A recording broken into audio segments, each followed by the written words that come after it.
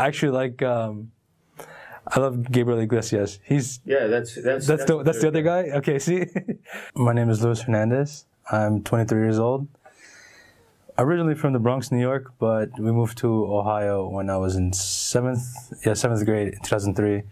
So I've been in Ohio for like 10 years now. My mom is originally from Guatemala, and my dad is from New York City, but he's Puerto Rican, so they met there. Guatemalan, Puerto Rican. Nice Caribbean mix. I was raised Roman Catholic.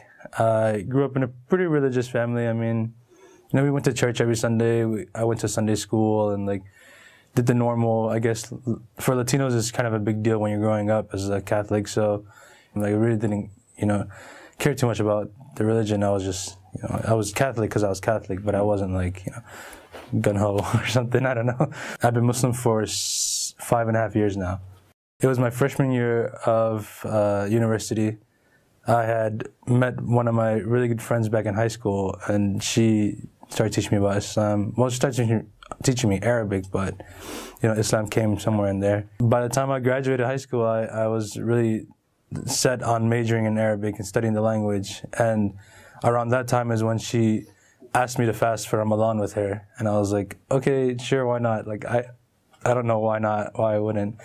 I started reading the Arabic Quran, and then I picked up the translation and never read anything that felt like a personal conversation. So, and then a few months later, that's when I became Muslim. So, I was very worried actually about my family because, like I said, we weren't like, super religious, but it was very important to us. We grew up in it meant, everything to us. And, so I felt like, are they gonna think I betrayed them? Are they gonna think I'm trying to leave? I want to become a terrorist? Or I went home for a break, and I didn't know you weren't supposed to pray in the bathroom. I just didn't know you were supposed to.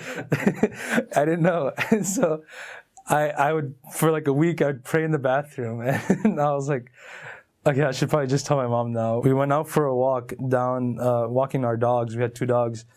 And we went walking down the street, and when we hit the corner, I was just like, "All right, Mom, listen, I'm Muslim now." And she was like, "What?" And I was like, "I'm Muslim." And I was like, "Crap, I should have said anything."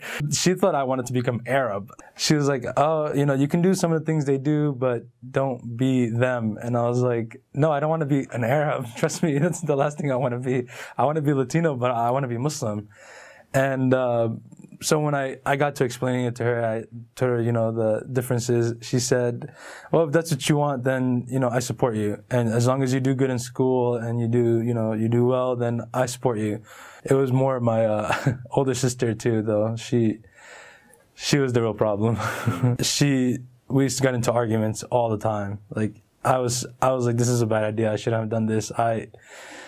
If this is going to break up my relationship with my older sister, we were really close, but like this is something that was really testing us. And she thought I betrayed the religion. She thought I betrayed the family. She thought I was like going to worship Alibaba and blow up things. And I was like, no. I was try my best to, explain to her, but stereotypes in America, they're weird. It took about 1.5 years, 2 years for my sister and I to get like on good terms, but thank God, like now it's been 5.5 years. She defends me when someone says something about Islam that's not true, or she'll ask me before she says anything, but for the most part, we're on good terms, very, very good terms. How about your dad? Well, my parents are divorced, and yeah, I mean, he knows. This past summer, I hung out with him for the first time in like 10 years, like for a month.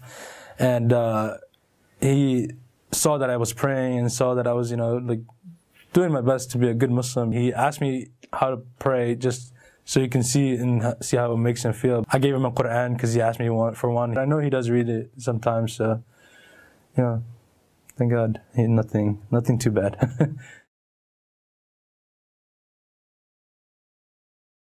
You can mix the religion and your culture. It's not like, I didn't have to get rid of everything. At first, I thought I was going to have to give up so many things about my culture. And like, I think the great thing about Islam is that you can really, you know, mix your culture into the religion. As long as nothing in your culture goes past the religion, like, you know, the bounds, then there's no problem with it. And so like I still hang out with my family. We still do all of our traditional things. I mean, I stay away from the things that are, you know, forbidden in Islam, but it's like, but I can do anything in the culture, and like that, and my family really likes that. I didn't just abandon everything, you know. I changed religion, but I didn't change my identity.